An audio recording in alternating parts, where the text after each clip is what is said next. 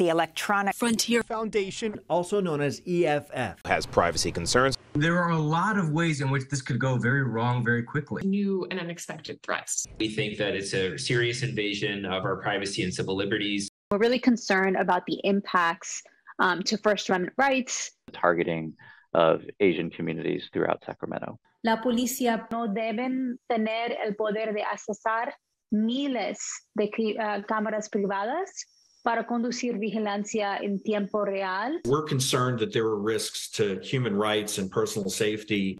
Bad things are coming and we're very concerned about it. Yeah, absolutely, because it's not like a normal medical record. Now that Roe v. Wade is overturned, law enforcement could use a woman's personal data to bring criminal charges if they suspect she's received an illegal abortion. Dragnet searches on locations that provide abortions and then work backwards to figure out who the people are who went to a particular facility during a particular time frame.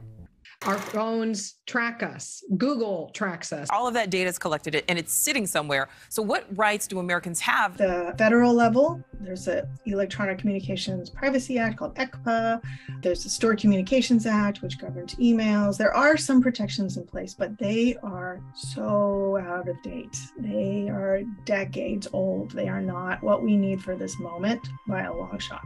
The Electronic Frontier Foundation says any legislation to that effect will meet with resistance from Google and others. What are some actionable steps? We really need privacy law. Restrict location services on the apps that you're using, or you might just leave your phone off altogether. Now, there are things that companies can do. First, they can make sure that the warrant is in fact valid, because they're not always valid at all. Secondly, they can decide whether they might want to fight back if there's some legal grounds to do so. Another thing they can do is notify their users.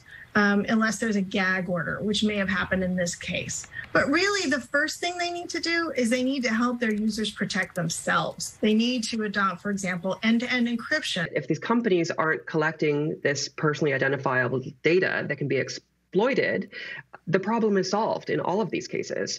Privacy should not be an opt-in model or something that users have to advocate for themselves. It should just be on by default.